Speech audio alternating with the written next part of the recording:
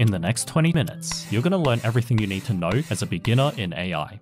If you're a student looking for a career change or just want to level up your skills, this video will help you develop a strong intuition for how AI makes predictions and solves real-world problems. We'll discuss fundamental AI concepts to show how you can train a computer to do things like predict real estate values, diagnose cancer, identify cats, and detect fraud. It's a lot to cover, so let's jump right in. How much do you think your house is worth? Well, if you go on Zillow, you'll find that some houses have Zestimates. Zillow doesn't have a human combing through every listing trying to figure out how much it's worth. It's done by AI. So how might an AI like this work? Let's take a simple example where the model is provided just one piece of data, the square footage of the house. Its goal is to predict the price of the house. To train this model, we need to provide real-life examples of houses that have sold. Each example is labeled so the model knows the square footage of each house and how much it sold for. Now we want to be able to ask it, if a house is 2,000 square feet, what should the price be? To do this, we need to fit a line through our data like this. This line will help us predict the price at any given square footage. In this case, our price is $2 million for a 2,000 square foot house. But reality isn't that simple. Obviously, there isn't a one-to-one relationship between square footage and price. Also, this line is a pretty bad predictor of actual prices. Just look how far off it is in some cases. So how should we actually draw the line? It could look like this, or even this. Notice how for each line that we draw, there will always be some gap between our predicted values and the actual values. Our goal is to find the best equation to draw the best line that minimizes these gaps. The smaller these gaps, the more accurate our predictions. And to do this, we need to use something called a cost function. We're going to use a cost function called the mean squared error function. If you're not a math whiz, it looks a little scary, but it's actually quite simple. This term is the actual value of y. This term is our predicted value of y. So this minus this is the gap between our guess and the real value. This means we want to add up all these gaps. But wait, if our predicted value is smaller than the actual value, then this will give us a positive number. But if it's larger than the actual value, then it gives us a negative number. Adding up all these positives and all these negatives might cancel each other out, and that's not what we want. We don't really care if we overshot or undershot. We just want to know how far off were we for each guess. So we square this entire thing, which makes everything a positive value. Okay, so now we can sum up all the gaps, but there's one more thing. If we just leave it like this, then the error will get larger and larger the more training examples we have, because we'd be summing up more gaps. That's kind of silly, because we don't want to say our model is less accurate just because we have more training examples. More training examples is usually a good thing. So we divide this entire thing by the number of training examples, which gives us the average of all our gaps squared. In other words, we have our mean squared error. This value is often referred to as our cost, hence the term cost function. So now we understand cost functions. But remember, our goal is to minimize our cost. This line will obviously produce a larger cost than this one. In other words, it's a far less accurate model. But how do we draw the line that minimizes our average cost? That's where our optimization algorithm comes in. One of the most common optimization algorithms is called gradient descent. It involves a bit of calculus, but the idea is pretty simple. Remember, our goal is to find the equation that most accurately predicts an output when we give it an input. For our simple example, we only have two variables to play with. Let's call them w and b. These variables are often referred to as weights and biases. By adjusting these parameters, we can change the shape of our line and hopefully get it to be as accurate as possible. For now, let's just say b equals 0 and ignore it. In this case, every value for w would give us a different line, and each line gives us a different cost. We want to find the value of w that gives us the lowest cost. The way gradient descent works is like this. It starts with some random value for w, checks the corresponding cost value, then changes the value of w, and repeats this process until it finds the w with the smallest cost value. The algorithm for gradient descent looks like this, which again looks kind of scary, but is actually pretty simple. Remember our cost function? It's a quadratic function, so on a graph it looks something like this. Just looking at this graph, it's pretty obvious that the value for w which produces the smallest cost value is this value right here. But how do we know what that value is? To find it, we need to use some basic calculus. This term is what we call a derivative term. A way to think of this derivative term is, what is the slope of a line that crosses only this point? For those who aren't math whizzes, just know that a negative slope looks like this, a positive slope looks like this, and a zero slope looks flat like this. So the slope at this point, where w equals 10, might be something like positive 2. Now let's go back to our equation. We want w to be w minus some learning rate multiplied by 2. The learning rate is always positive, so let's say it's 1 for now. In this case, w now equals w minus 2, so it moves down the graph like this. Then we repeat this process until we hit a point where the slope is 0, and we know that this point is where the value of w produces the lowest cost. So let's go back to this alpha variable. You'll recall that this is the learning rate, but what's the point of this parameter?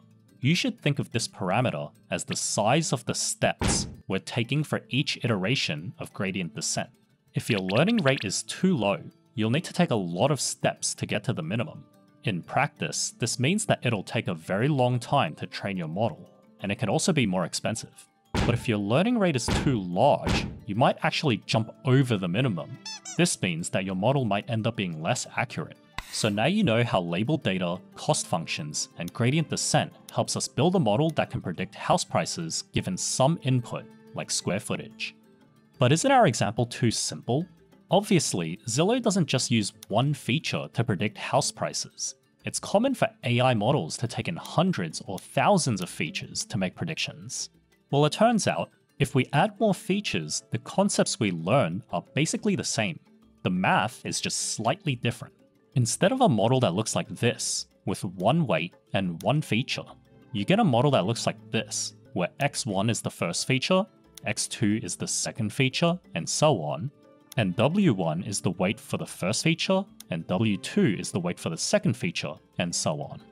You can simplify this by saying x is equal to a vector containing all these features, and w is equal to a vector containing all the weights for each feature. Our model might look the same, but remember we're dealing with vectors instead of individual numbers now. Our cost function works the same way. It still gives us the mean squared error between our predicted values and the actual values. The only difference is we're using more variables to predict these values. But gradient descent will have to be modified slightly. In our previous example, each step of gradient descent only updated one weight for one feature, the weight for square footage. With multiple features, each step of gradient descent updates every weight for every feature at the same time. Unfortunately, this can't be visualized because we can't draw a 100-dimensional graph, but the goal is to end up with the optimal weights for each feature that minimizes our cost function. One final thing I'll add is that the line doesn't have to be straight. In fact, it rarely is. You can add polynomial terms by raising the x's to different powers. This allows us to have curvy lines, which can help us make better predictions. We've learned how AI can predict numerical values, like house prices. This is called linear regression. Other forms of linear regression include weather forecasts and stock price predictions. But what about AI that can predict whether an email is spam, or if a tumor is cancerous? When we're predicting house prices, the predicted value can be any positive number.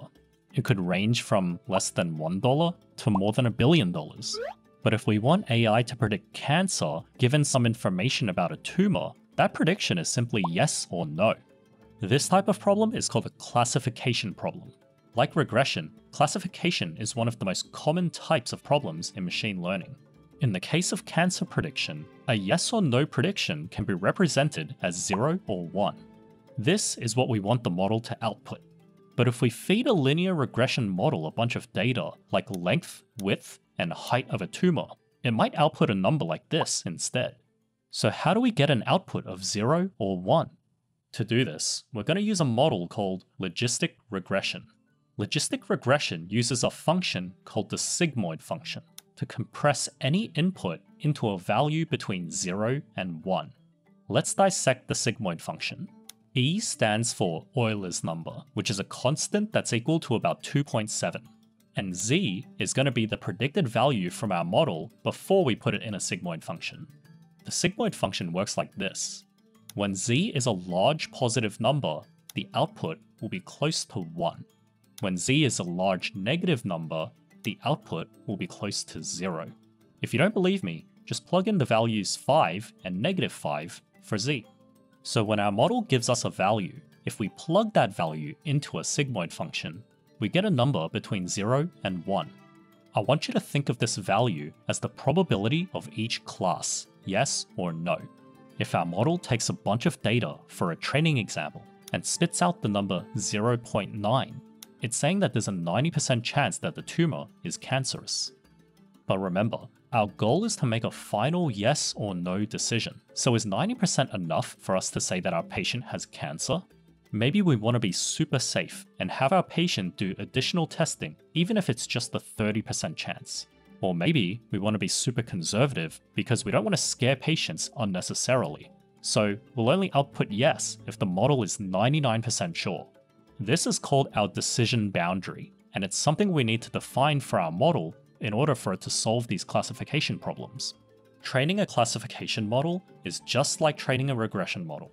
We use a cost function to measure the gaps between our guesses and the actual values, and we use gradient descent to optimize our weights and minimize those gaps. It turns out the mean squared error function doesn't work for logistic regression, so we'll need to use a different cost function called the logistic loss function. It looks like this, and we won't go into all the math here, but just know that it accomplishes the same task of measuring the average gap between our model's guesses and the actual answers. Gradient descent works the same way. In fact, the formula is exactly the same.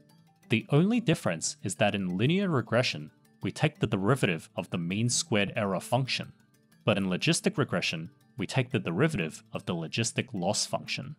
When we did linear regression, our goal was to draw a line that has the lowest average error between the values predicted by the line and the actual values in our training examples. With logistic regression, our goal is to draw a line that most accurately separates our classes, the yeses and nos. Just like linear regression, the cost function and gradient descent help us adjust this line to become as accurate as possible. And hopefully, at the end, we have a function or a line that can accurately predict the correct class for a new piece of data that's not in our training set. We've learned about linear and logistic regression. These are two basic AI models that are great for explaining how AI works to beginners. But these models have some weaknesses in real-life applications. In this video, our training examples only included a couple of features. Linear and logistic regression models can actually handle hundreds or even thousands of features. But what if we gave our model this 1000 by 1000 pixel image and asked it to predict whether or not this is a cat? For image classification, each pixel is a feature, which means that our model will need to take in 1 million features per image. Linear and logistic regression are usually not the most efficient models to handle tasks at this scale. We're now going to discuss the machine learning architecture that's responsible for almost every major AI breakthrough in the past 10 years: deep learning. While we might look at this image and see that it's obviously a cat, a computer actually sees 1 million numerical values, one for each pixel. To determine whether an image is a cat or not, it needs to understand the patterns that make a cat a cat. How might a human tackle this problem of identifying a cat? Well, we know that cats have whiskers, they're furry, they have pointy ears, and so on. A machine might tackle this problem as a set of logistic regression problems. It looks at an image and asks, are there whiskers? Is there fur? Are there pointy ears? And it might also assign levels of importance to each feature. For example, it might assign a greater weight to whiskers than fur because all cats have whiskers, but not every cat has fur. Finally, it might conclude that based on the values of all these features, yes, this is a cat. In deep learning, we use something called neural networks. A neural network contains layers and layers of interconnected neurons. The first layer of our neural network is called our input layer. These are just the raw values of all our pixels. The second layer contains 3 neurons. You can think of each neuron as its own logistic regression model. Each of these neurons represents something that gives us more information about whether or not this is a cat. For example, this neuron might represent, are there whiskers? This one could represent, is there fur? And this one could represent, are there pointy ears? Finally, this output layer represents our final answer. Is it a cat or not? In this case, because the model thinks there's a high chance that it sees whiskers, fur, and pointy ears, it believes that there's a high probability that this image is a cat. But how does it know what whiskers look like? How did these numbers get calculated? It turns out each of these neurons could also be broken down into multiple logistic regression problems. Let's add another layer to our model. This neuron might represent the question, are there grey lines? Maybe this one represents, are there similar colored lines close to each other? And this one might represent, are there clusters of the same color? The answers to these questions might give our model some indication of whether there's whiskers or fur. You can see how this problem of image classification can actually be broken down into layers and layers of logistic regression problems. That's the basic intuition behind deep learning. But here's the crazy thing. Nobody knows what features these neurons and layers actually represent. Neural networks are basically a big black box. We understand the math behind how it works, but we can never really say this neuron represents X. What we found is that adding more layers and neurons often improves the accuracy of models. This is why AI companies are constantly building bigger models and racing to buy GPUs to power them. The mathematical concepts behind deep learning can be traced all the way back to the 1940s, but only around the 2010s did we have the data and the computing power to make these models useful for real-life tasks. Since then, deep learning has been a part of almost every major AI product release, from ChatGPT to Face ID to spam filters. But there's one more, perhaps underappreciated type of machine learning that I want to introduce. In this video, every model we've seen requires us to provide labeled training data. We show the model what a correct answer looks like and hope that if we do this enough times, it'll start producing correct answers on its own. This is called supervised learning. But there's another type of machine learning called unsupervised learning, which doesn't require any labeled data. Have you ever gotten a fraud alert from your bank? How did it know that this transaction was unusual for you? For example, maybe you're in a foreign country, or maybe you just ordered something that you never usually buy. Your bank can't possibly list every purchase that could be considered unusual for every person. Instead, it uses unsupervised learning models to spot outliers.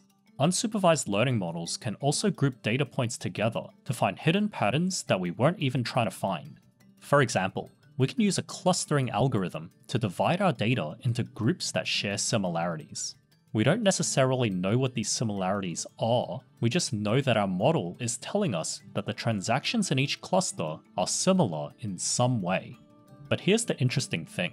A human can take a sample from each cluster and after some analysis might realize that all these transactions were stuff you bought for yourself. This is stuff you bought for your wife, and this is stuff you bought for your kids. Nobody labeled these transactions, so the model can't know who each purchase was for. It simply found similarities and grouped transactions together. For example, maybe purchases for your wife are expensive, don't happen often, but seem to happen around the same time each year. Whereas purchases for your kids are cheaper, but happen consistently throughout the year. We never told the model to label these groups, it just found the hidden patterns on its own. And that's the power of unsupervised learning. So there you have it. In this video, you learned that AI isn't magic, it's just math. By using cost functions and optimization algorithms, we can minimize the average gap between the correct answers and our predictions. With enough training examples, hopefully our AI will be able to predict the right answer even when we give it inputs that were not in our training set. We did a deep dive on fundamental concepts like regression, classification, deep learning, and unsupervised learning.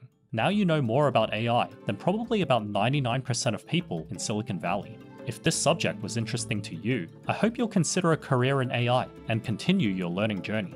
And if you enjoyed this video, like, comment, and subscribe to my channel.